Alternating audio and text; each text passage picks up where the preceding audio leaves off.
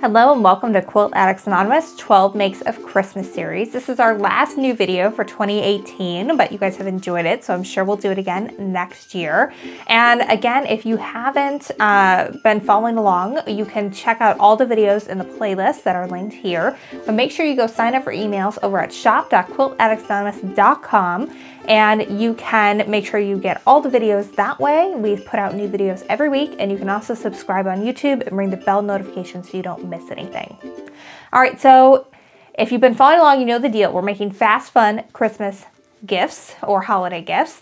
And I've got a new niece this year, which means I need to make a new stocking. So I'm going to be using charm packs again. We're pretty low on these charm packs because you really loved the mug rug video and bought a bunch of stuff from that as far as winter charm packs go. But you can always get a fat quarter bundle too and make your own. And that would actually be great if you want all your stockings to be coordinated for the entire family, because then they can all kind of mix and match, but everyone can have their own distinct stockings, so it would be fun. I'm going to quilt mine after it's pieced, so we need a little bit extra fabric because of that, because we need some backing for the quilting plus lining when it's all done. So about 1.25 yards of fabric for your lining, and then I'm just using a white cuff. It'll look real nice and wintry. And then this is a 2-in-1 video because I'm also going to show you how to do this really fun swirl design from full line stencil using the quilt pounce, and I'm going to be using pink chalk for that because it's going to show up really well on this light blue wintry charm pack. It is called Winter Love and it's put out by Clothworks. I really like it. It's super cute. It's going to be a nice soft colors, and I like it because my niece is still under a year, and it has cute little animals and penguins that make little love hearts, but it also will grow with her as well, so it will still be good, you know, when she's 20 and 10 and, you know, all the way along the line. So hopefully she will enjoy it. We don't get a ton of kids prints over at Quilt Addicts Anonymous, mostly because I kind of like things that grow with the kids. You know, my daughter loves all of the quilts. Every time I make something, she wants it and she asks this for me. And it's never anything that's specifically kids. She just loves it, and she's 4. So you don't need to have like monsters and unicorns and whatever. You can just kind of go with something fun and bright and they'll love it. So let's get started. All right, so this video is going to start out a little bit like the last one because we're going to be doing 4 patches of these. If you think about a Christmas stocking, they're usually pretty small. So I don't want to use just plain 5-inch squares because the scale is going to be off. So I want to turn these 5-inch squares into 4 patches, just like we did for that mug rug video.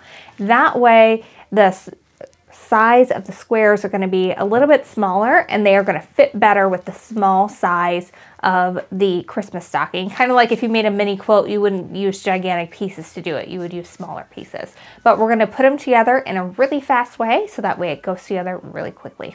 All right, so I'm kind of splitting these up into what I would consider dark and medium prints.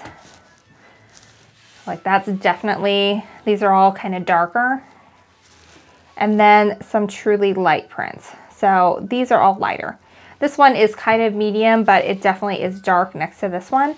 And I'm not going to be very specific about how I paired these up because I could drive myself nuts doing that. So I'm just gonna always make sure that a light print is next to a medium print when I'm working on this, and it'll be just fine. All right, so I'm just gonna flip these right sides together, and I'm just gonna line up my edges. And then I'm just going to go ahead and sew down using a 1/4 inch seam as I go down here. And I'm going to do that on both sides.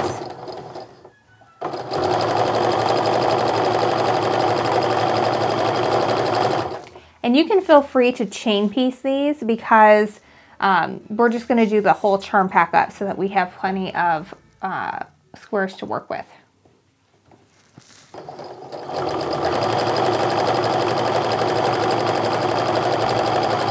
Now once I finish sewing down one side, I'm also going to sew 1/4 inch down the other side as well.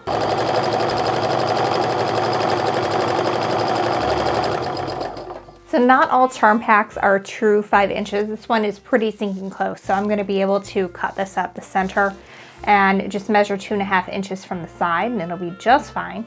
But do measure and make sure that you're not getting lopsided rectangles when you cut these in half. So now when you open these up, we have mirror image pieces, and we're going to use those to create our 4 patches with our other pieces. So since I'm pairing everything with the light and the dark, I'm just going to make sure that I am pressing that seam so that it is underneath the dark side of the fabric rectangle. So now I've got these 2 rectangles and they're both pressed with the seams underneath the dark side. So if I flip this over, then I've got 1 seam going up and 1 seam going down, and I'm able to nest those seams and create some really great joints without too much effort.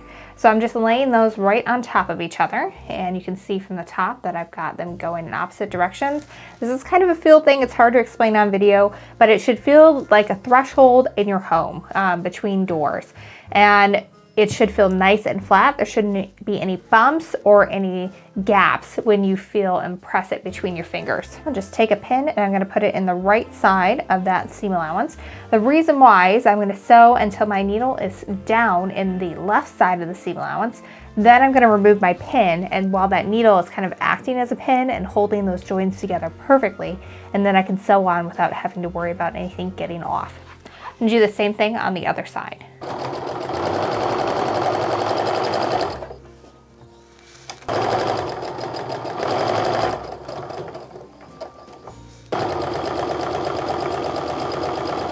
Just like before, I'm going to measure 2.5 inches in from the side. And now I've got 2 4 patches, and they're super cute and they are ready to be sewn together, but I have to make a whole lot more of them first for all the pattern to go along with this, along with a diagram of how to cut your stocking. We've got the template for you. Just go to shop.quiltaddictsanonymous.com and it'll tell you how many of these you need to make. It's a lot, but it's fun and it'll be adorable when it's all done, and a great family heirloom. So keep making your 4 patches and then we'll come back and sew them together into rows. Now, if you had a charm pack that was way off on its sizing, now would be the time to square that up. It should measure 4.5 inches square. What you'll want to do is measure 2.25 inches from all of your centers in order to trim that up if you end up with one that's larger than it should be. But now's the time to do that. Mine is really good. It's right on where it should be, so I'm not worried about it. But again, if you have any concerns about that, now's the time to do that. All right, so I finished sewing my entire charm pack into 4 patches using the method I just showed you how to do. I have 2 extra and I have arranged them into 5 rows of 8. And so I'm gonna piece those together into rows. I have, for the most part, tried to get it so that my seams are going in opposite directions and that I don't have any 2 fabrics next to each other, so it's gonna look nice and scrappy when it all comes together.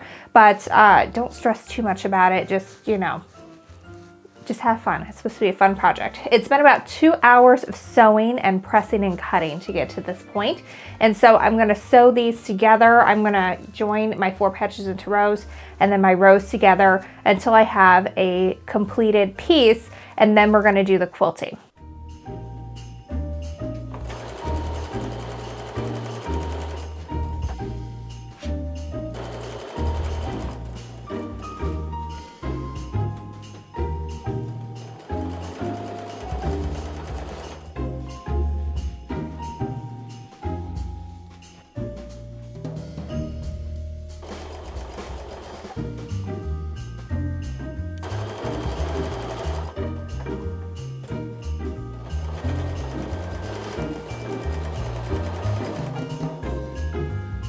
So I've gotten the top completely sewn together. It should be a little bit smaller than a 1/2 yard of fabric at this point. And now I'm going to quilt it. I've layered and basted it already. I use straight pins this time because it's just so small, and I'm just gonna be careful as I quilt, but safety pins are probably a better option. I just have no idea where mine are right now. So I'm going to use Quilt Pounce by Hancy Creations and a full line stencil. The company owns both of them. It's kind of the same thing, but a little different. So these are great because this is the same material as like screen printing a t-shirt. So you're going to take chalk powder, put it in the pounce pad, and I'll show you how to do that. And then you're going to be able to swipe it through and it will mark your designs, and you mark the complete design. So like some stencils, there's like all these dashes where they have to keep the plastic together. This one you can see exactly where you're supposed to go. And I'm using pink for this project because you want something that is going to contrast with the fabric that you have. So blue wouldn't be great because then everything here is blue, and white also wouldn't be great because there's a lot of white on here. I just wouldn't be able to see it. So I'm going to use pink, and if you have a couple of these, you need to have one for every color that you're doing. So I have one that I've used in other videos that has the ultimate white that irons off, and I can't put the pink in here because, or in that one, I need a separate one because it's going to be covered in pink on the bottom of this applicator. And then I wouldn't be able to use the ultimate white iron off ever again because the pink you have to brush or wash off. And it's really easy. It comes off super fast and super easy. And it may even be off by the time you're done quilting a significant amount. But I really love this stencil. I think it's perfect for winter. We have it at shop.quiltaddictsanonymous.com along with the pounce pads and chalk and refill chalk. It's by Dusty Farrell and it's number 45001. And it has these beautiful swirls. So what we're going to do is we're going to stitch around to the swirl. Then we're going to backtrack, go into this swirl, backtrack, go around to the next swirl, come here, backtrack. And if we go over our stitching lines a little bit, that's going to be okay. But you're just going to have this really beautiful all over swirl that's a little bit fancier than your typical swirl. And it just gives it a little bit extra pizzazz. And specifically for this one, I think it's gonna look like snow swirling across the stocking. So I think that's gonna be really cute. So I'm gonna show you how to fill up your pounce pad here. And I'm going to move this because sometimes you get a little spillage with this. And I would rather clean it off my white table than have a bunch of extra pink chalk to wipe off of the actual quilt. So let me move this to the side and I'll show you how to fill this up.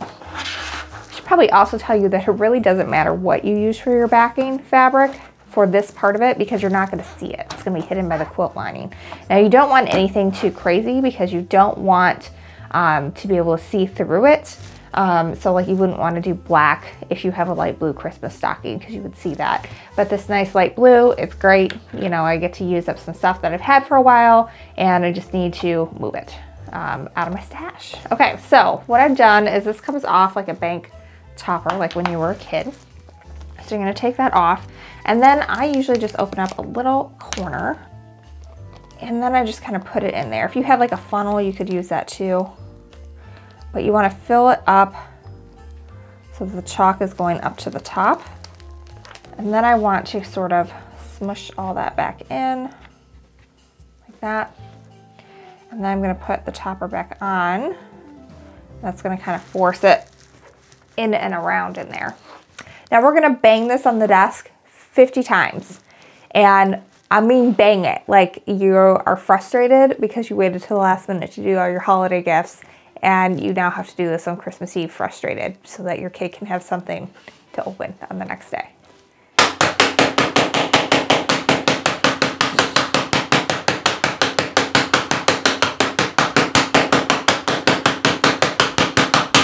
All right, so when you're refilling it, you can get away with doing that just one time. But for the first time you're filling it, you're gonna wanna repeat that process one more time. So you can see that it has all kind of settled and moved out. So I'm going to fill it up one more time. The biggest problem that people have with these is they get them and they don't prime them correctly. That's what this is called. And so then they're like, oh, it doesn't work. And this is, you really have to beat it to force that chalk through. And then you'll be able to have like a pink cloud of chalk go through. Okay, so we're gonna smush that in there.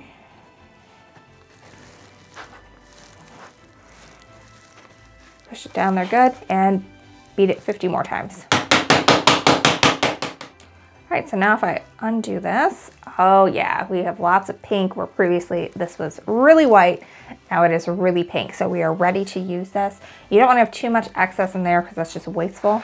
But I know that they will demo with these like all weekend at a show and they can go through one bag of chalk in that time, and that's with constant use. So you can get a long ways out of this. But again, it's good to have a couple of different colors. So I recommend you start with Ultimate White and practice with that. But if you have a project that you need and it needs, like this is blue, we want to use pink so that way we can see it. Okay, so you would not want to mark this entire top all at once. That would not be a good idea. because you are going to end up wiping off the chalk as you're working with it. So what I'm going to do is I'm going to mark it going top to bottom. And I'm gonna, and since this one's so small, I'm just gonna start on one side and work my way over. And what I'm doing here is I'm lining up these registration marks. They look like little targets.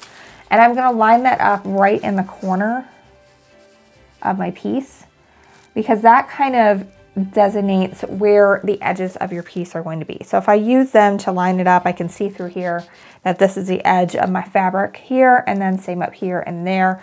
Then I know I'm gonna be okay and that I'm gonna be nice and square as I'm working, which is always a good thing. And that way I can just quilt right across, and I only have to worry about marking one little bit at a time, and it's gonna be a lot easier than trying to do a whole lot and trying to keep the chalk on, because it's meant to come off. It's supposed to come off, and it's not gonna come off before you use it, as long as you only mark a little bit at a time. Okay, so I'm holding this part steady with my hand because I don't want this to shift on me, because then my lines are gonna look like double vision, and that's gonna be more challenging. So I'm gonna hold that, and then I'm just swiping it across. I know it says pounce pad, so you kind of want to do this with it, but that is just going to make a mess, and it's not going to transfer any lines. All right, so I've gotten that. I usually go over it twice.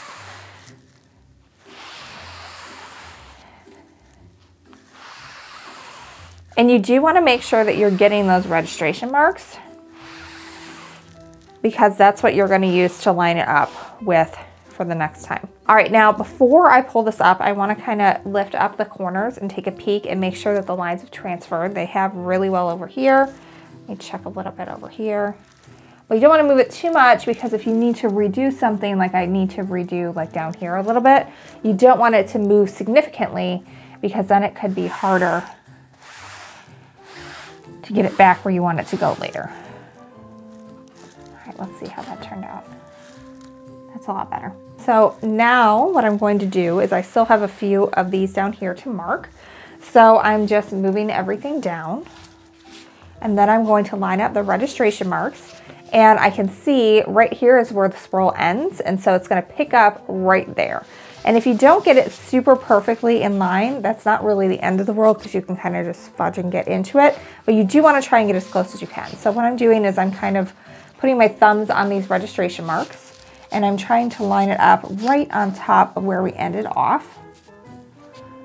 And then sort of take a peek, and I am in line with that line, so that's good. And I'm kind of also looking through to make sure that I look like I'm in line with the piecing as well, so that way it'll look nice and straight as I go through it. Okay, I'm satisfied with that placement. So now I'm going to, again, put my hand down, do a couple swipes over.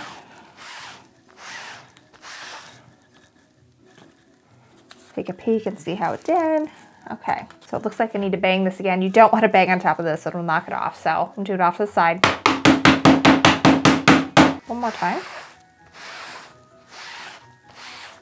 All right, that transferred really well. So now I'm going to be able to see where I'm coming in at and just continue on with that swirl. So now I'm going to get some machiner's quilting gloves on, put my free motion foot on my machine, and get started on this. I always wear my machiner's quilting gloves when I am doing free motion quilting. They do get a few colors on them, especially from the chalk, and sometimes they take on the color of your fabric, but they don't transfer from one quilt to another, so it's all good. When they have little grippies on the fingertips, it helps you move the fabric around a little easier with less wrist and back and shoulder strain. All right, so I'm going to position this just so I'm starting right at the edge of the quilt. And I'm going to put my needle down and back up again and use that to bring my bobbin thread to the top. You want to do that anytime you stop and start, because that will help ensure you don't have a thread nest at the bottom. So I have the fabric just neatly in front of me, and I've got it so the chalk is not scraping against my body. One time I had a woman come in, they weren't to our shop in Rock Island, and they couldn't figure out how to use this, and they ended up with chalk all over their bust as they were working on it, and they were literally scraping the chalk off onto their body as they were working. So you don't want to do that. So you want to position it so that way it's not going to wipe itself off on itself or you. Now I usually slow my sewing machine down to the medium stitch, and that will help me sort of keep it going steady but I can pull my foot down more. So I'm just kind of following that swirl. I'm going to go all the way out.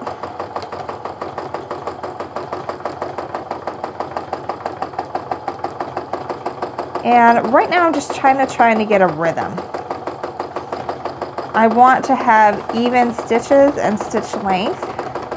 So step one is getting that figured out, what your rhythm is going to be. All right, so I'm kind of following along. I'm not exactly on top of that line. That's okay. It'll just add a little bit extra texture. All right, so I've gotten to my curly Q out there, and I'm going to pull my pin out at this point. And I've got to follow that curly Q around.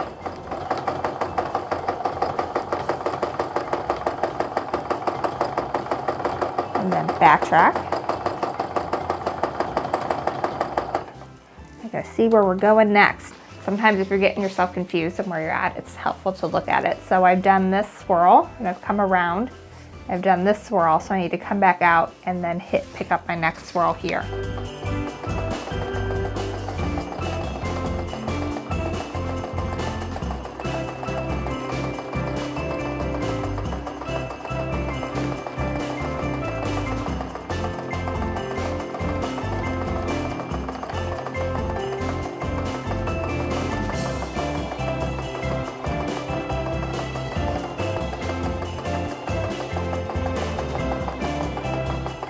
I ran out of bobbins, so while I did that, I pulled everything off, and some of my chalk is fading a little bit. So what I've done is I can still see my registration mark, so I've lined everything up with that.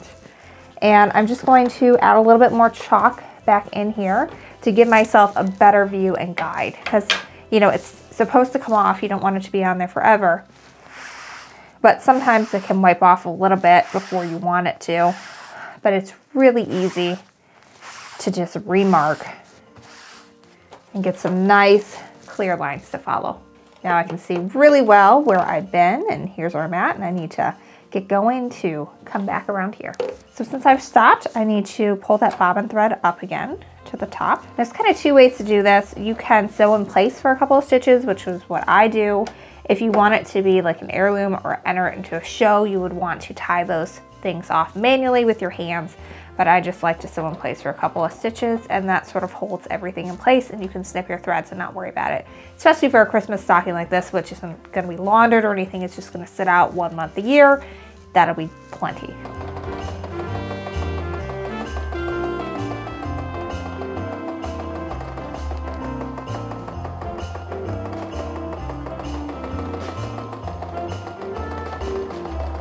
All right, so you can see here that I'm not perfectly on my lines, but it doesn't matter because that chalk is just going to brush away and you'll never know that it was there.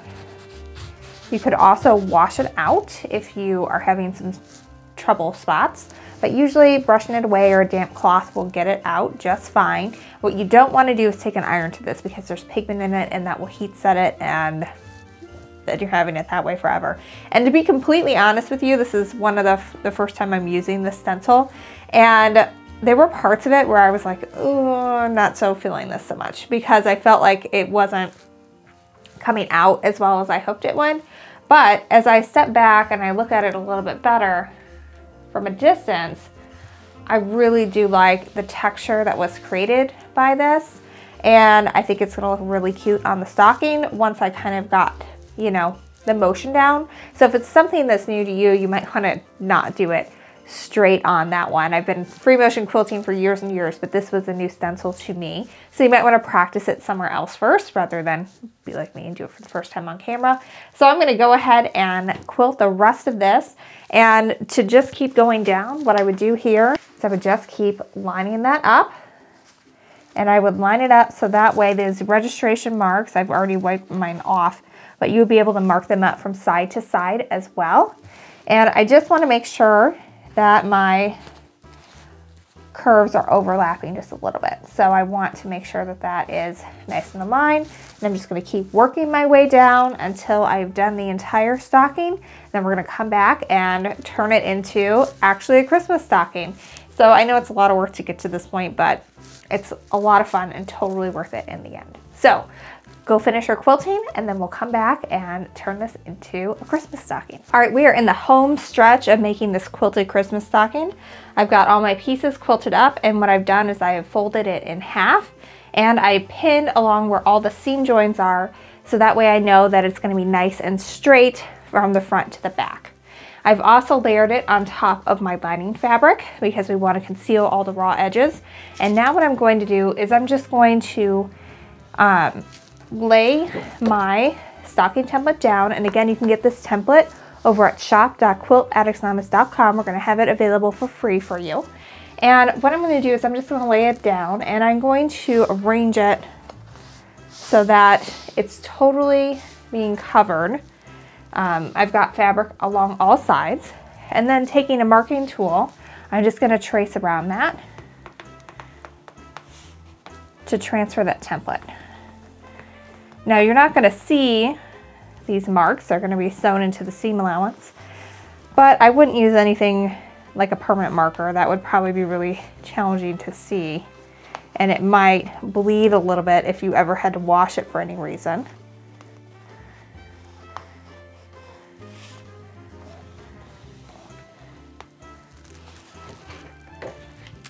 All right, so I've traced that down, and now I'm going to put some pins going through all layers.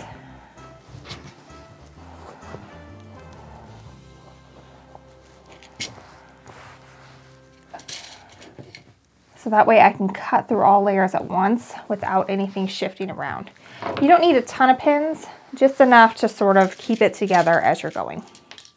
All right, now I can go ahead and cut this up. I do go ahead and use the rotary cutter on the straight edges, and then I will transfer over to scissors for the rest of it.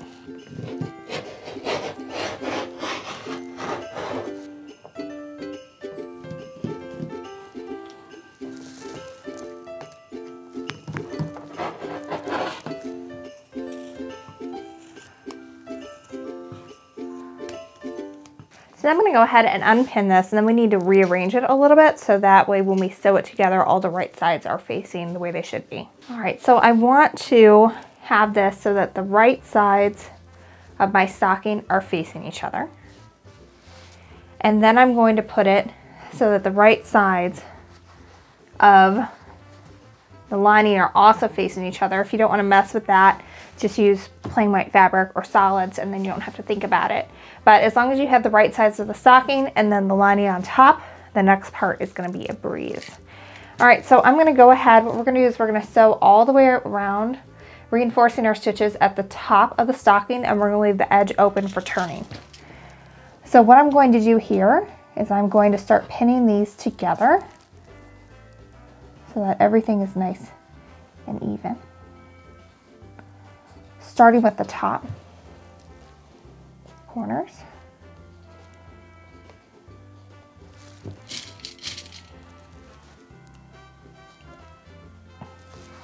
And then working my way down. I put my walking foot on the machine to help move everything through at the same rate. Now starting at the top, I'm going to start sewing around. I'm going to take a little bit of a generous 1/4 inch seam, maybe 3/8 of an inch would be good. It's not exactly heirloom sewing, so your 1/4 inch seam doesn't matter so much. What matters is that you're consistent and you catch all the layers.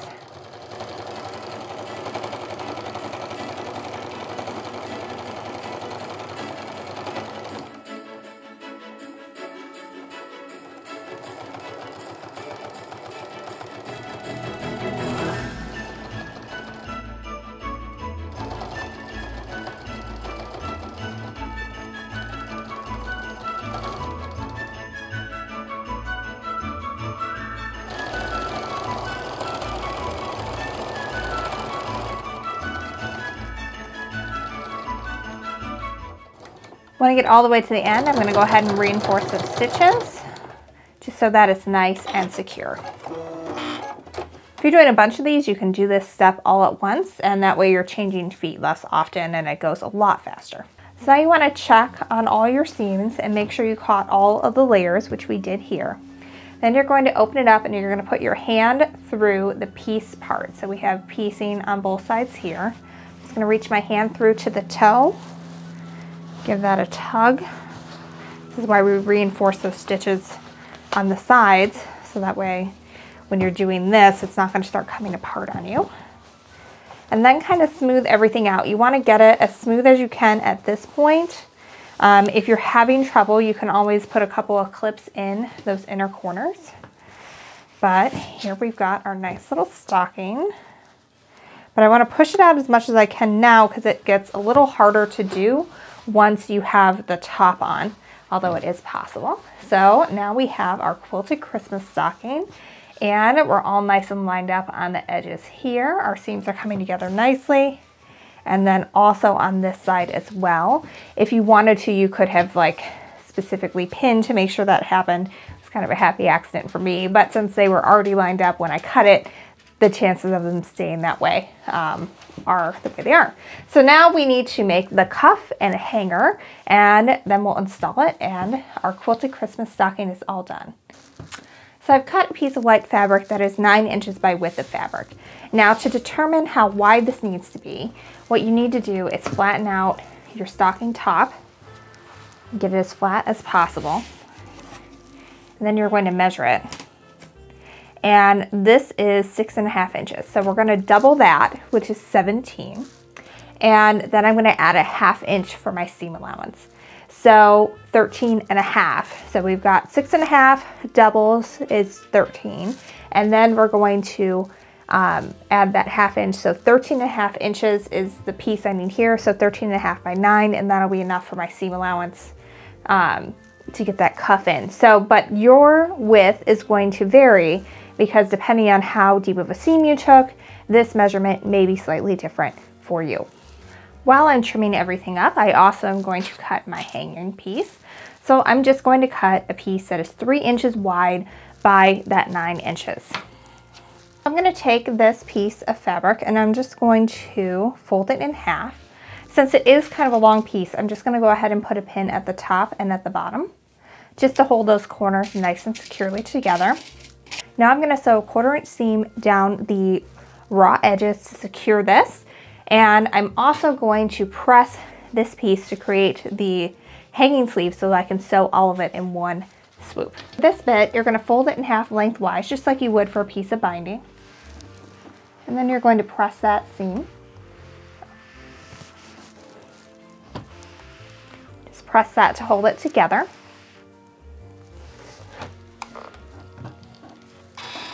Then we're going to fold these in on itself. And if you want to, you can do 1/2 at a time for that.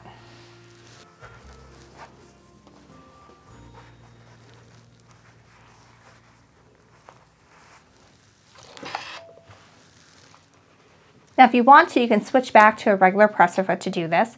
I'm just going to line everything up so that is even with the metal part of my sewing machine, and that will give me a 1/4 inch seam.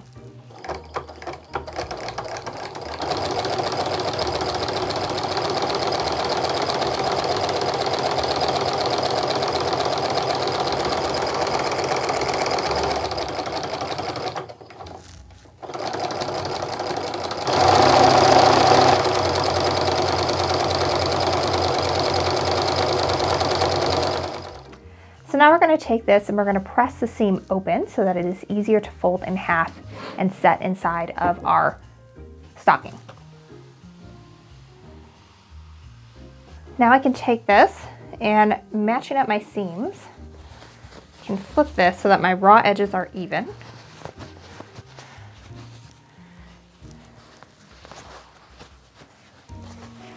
You really just want all of these raw edges to be nice and even with each other, and your points to be fitted right nicely to each other here. All right, now I'm going to stick this inside the lining of my stocking. I want to open it up so that I've got lining on both sides of the stocking. That's going to hide any of those raw edges that are in there. So now I can slip this inside, and I'm going to line up those edges with the seam of the stocking. So you can see here's my seam, and then here's my stocking seam. And I usually do that on the outside edge as well. That way you have a nice solid piece of fabric going around. And what I like to do here is pin so that the pointy part of my pin is on the inside of that stocking. I find I stab myself less when I'm doing it that way. All right, so now I'm just gonna put my fingers in like this so that way I can pull this nice and taut. And the next pin I'm going to do is going to be at the opposite end in the seam. Like that. And then I'm gonna do 2 more pins about halfway around, just making sure that all of these raw edges are lined up with each other. One more side.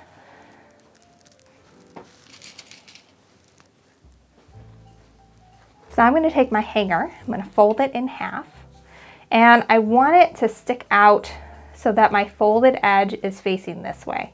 So when I slip this in, I'm going to make sure that the folded edge is going toward the toe of my stocking, and then I'm going to fold it upside down, and I'm going to stick it in between the cuff and the lining. So I've got my cuff right here and I have my lining here, and I want to stick it right there next to it on the back side. So it's just tucked right there. I'm going to give that a pin. Hold that in place.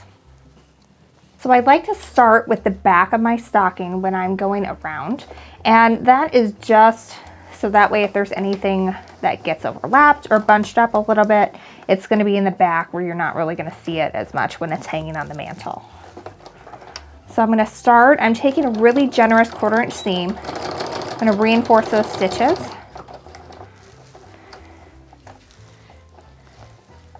And I'm just kind of pulling things out of the way and stitching. And then you can sort of remove it a little bit, flatten this out as much as possible.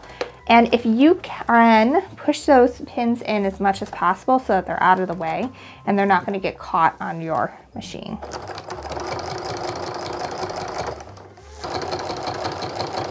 When you get back to the original area, go ahead and reinforce those stitches again. You can cut your threads. Now is the fun reveal point. We're going to unwrap that and pop the cuff over. Our hanging tab is going to come up as long as you put that in between the cuff and the lining. And now we have a really cute stocking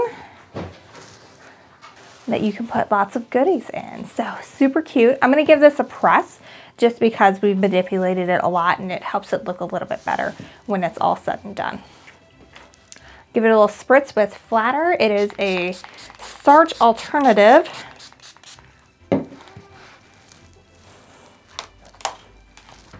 I'm using the scentless one, but if you like a good scent to go with it, you can.